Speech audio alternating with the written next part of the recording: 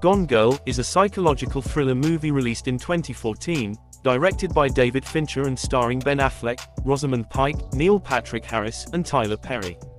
The movie is based on the novel of the same name by Gillian Flynn. The plot revolves around the disappearance of Amy Dunn, Rosamund Pike, the wife of Nick Dunn, Ben Affleck, who becomes the primary suspect in the case. As the investigation progresses, secrets are revealed and the lines between reality and fiction blur. The movie received critical acclaim and was a commercial success, grossing over $369 million worldwide. Rosamund Pike was particularly praised for her portrayal of Amy Dunn and was nominated for several awards, including an Academy Award for Best Actress.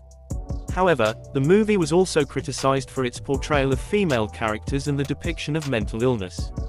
Nevertheless, Gone Girl remains a popular and iconic movie in the psychological thriller genre.